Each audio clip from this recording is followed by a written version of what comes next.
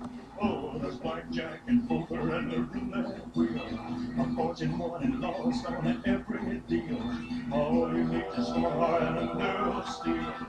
Viva! This story starts with a loving couple named Mr. H and Mrs. E enjoying their life in Las Vegas. The couple has kids and grandkids that visit every now and then, but for the most part, it's just a husband and his wife, and that's the way they like it. They both work, and every now and then the husband leaves to complete special assignments. All the assignments are given to Mr. H via phone from Charlie. Neither Mr. H nor Mrs. E has ever seen Charlie, and these assignments are separate from the normal work that Mr. H does. We ain't on no government list. We straight don't exist. No names and no fingerprints. Saw something strange about your back, but you never quite know where the hell my beats is at.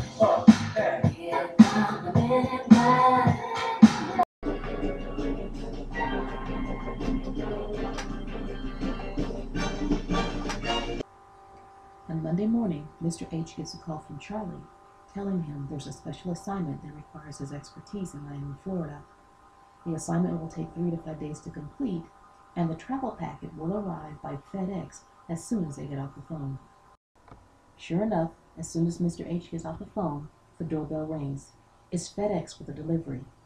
The travel packet contains a round-trip ticket on Southwest Airlines and a room reservation at the Fontainebleau Hotel in South Beach, Florida. The airline ticket is for Southwest, since Mr. H will have to take quite a few bags with him to complete his assignment, and on Southwest Airlines, bags fly free.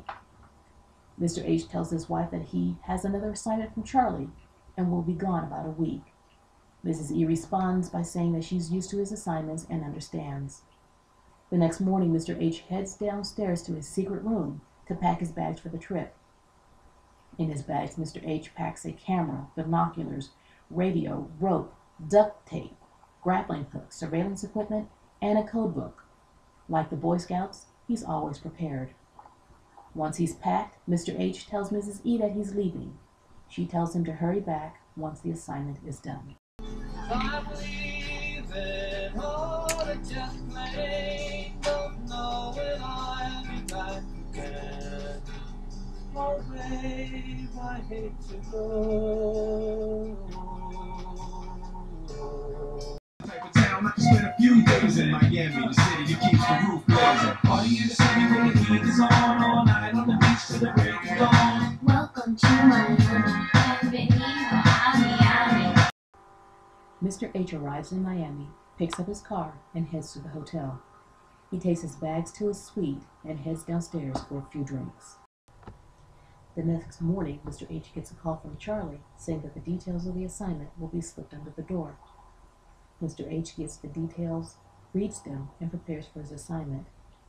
The first couple of days are usually spent in preparation, followed by a dry run, and then the execution on day 5. This assignment proved much simpler than anticipated. The surveillance, both audio and video, only took 1 day to complete.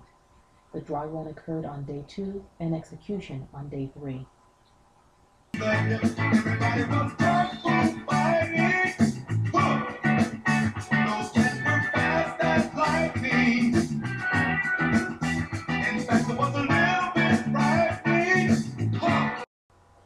Mr. H finishes his assignment quickly and successfully.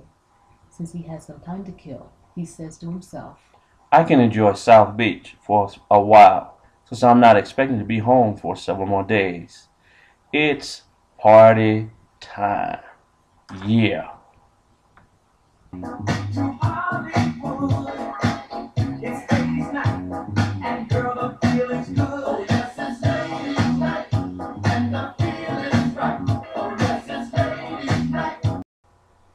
Mr. H's first stop is the Blue Bar, the Fontainebleau, known for its signature drinks, hot women, and wild dancing.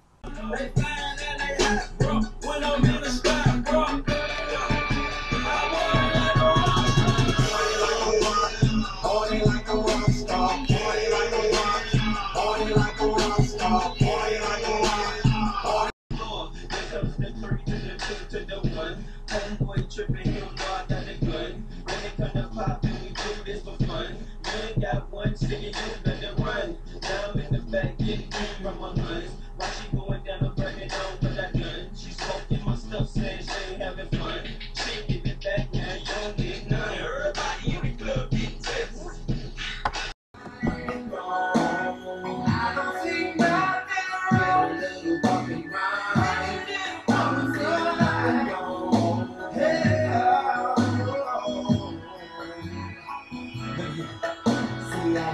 just what you want.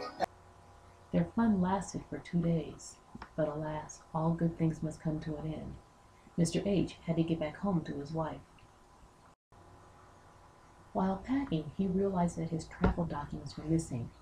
He couldn't call Charlie or Mrs. H for a return ticket to Las Vegas.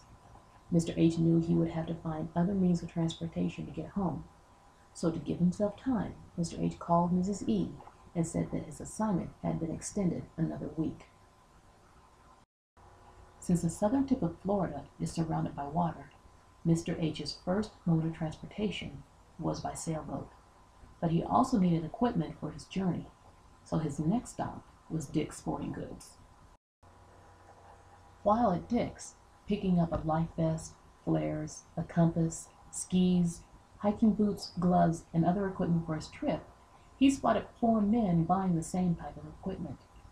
He struck up a conversation with them and found that they too were headed to Las Vegas using the same modes of transportation: sailboat, RV, skis, and foot power, hiking. They agreed to travel together and share the expense of the trip.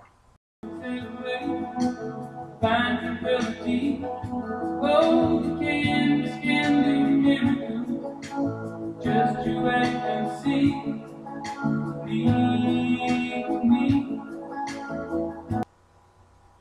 So they sailed through the Gulf of Mexico, stopping on the coast of Alabama, where they ditched the sailboat and rented an RV.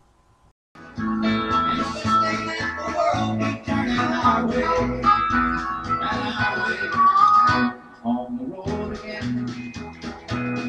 Just can't wait to get off the road. I find others making music with my friends.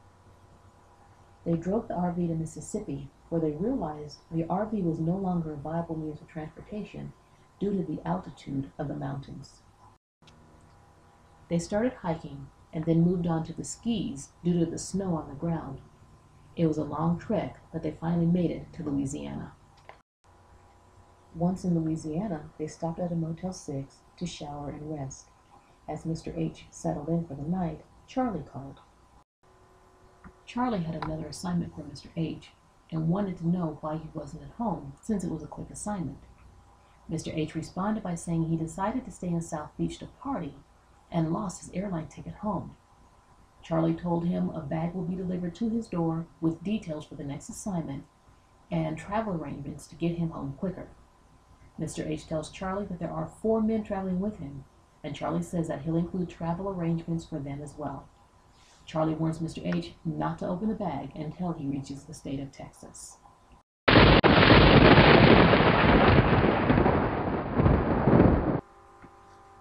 The next morning, while hiking, the others noticed that Mr. H had a bag they hadn't seen before. They asked about the bag and were told it wasn't anything important. This, of course, didn't satisfy their curiosity. The men grew tired and stopped to rest. Mr. H went to sleep under a tree, leaving the bag near him. The others began to talk amongst themselves about what was in the bag. They speculated there might have been poker winnings in the bag. One of the men picked up the bag and went to another area where Mr. H was unable to see them and opened the bag. They were immediately zapped by lightning bolts. This caused Mr. H to wake up. He knew right away what had happened. They opened the bag. Live in Texas, and that's why I hang my hat in Tennessee. Once in Texas, Mr. H opened the bag and took out a one-way ticket on Southwest Airlines to Las Vegas. Remember, on Southwest Airlines, bags fly free. Cross the desert like an errand man.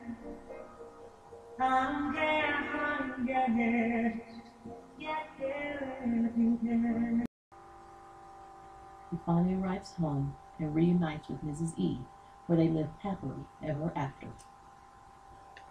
The end. Cherish the chance, even when there's no one sitting there.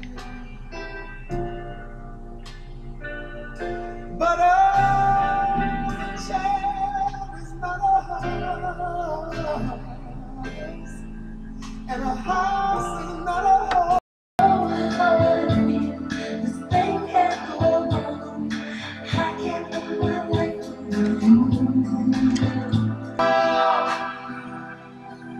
I promise to love faithfully. You're all I need.